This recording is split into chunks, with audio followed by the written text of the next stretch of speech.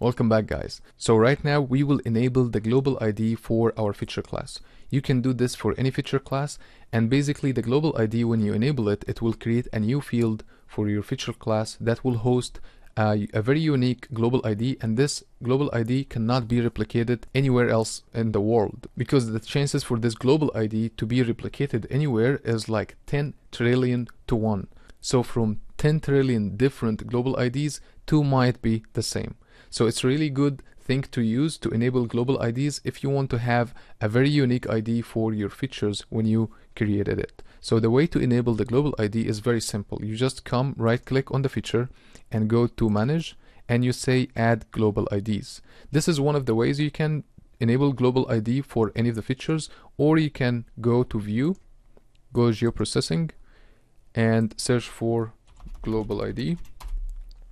And you will see here that you have adding global ID as a geoprocessing. So for example, if you have, let's say, a geodatabase or a feature dataset that have 100 different feature classes, and you want to enable global ID for all of them at once, you don't need to go through each one of them and right click and say add global ID. You can create a model builder, add this geoprocessing tool, and do iteration as we saw in the model builder video. You can do iteration on all of them, and you can add global ID for all of them at once. That will save you a lot of time if you have a lot of feature classes. So you can add global ID using the geoprocessing, or you can add global ID by right click here and say add global IDs.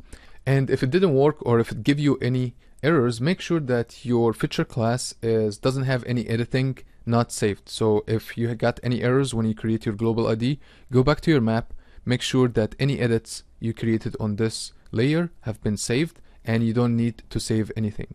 That's one of the things that you might face at any time you enable anything for any feature class, or you do any editing on your catalog.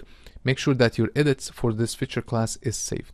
So now we enabled the global ID. Let's go back to our map and right click and open our attribute table, and you will see that there's a new field called global ID. Let's close this windows. You will see here that we have a new field called the global ID, and for each feature we automatically have a global ID created for it, and again it's very unique number and cannot be duplicated. So now when we create a new feature, it will automatically have a unique global ID for it, as you see here. And this is a really great way to do for any feature classes. And one of the things that you have to keep in mind when you design your geodatabase, when you design your data, make sure to enable global ID for all your feature classes in order to have unique ID that is not the object ID, and it's not a generated ID, but it's a very unique ID across your entire data. It will be the global ID. So that's it for the global ID and how you can enable it for your feature class. And in the next video, we will see how can we enable tracking.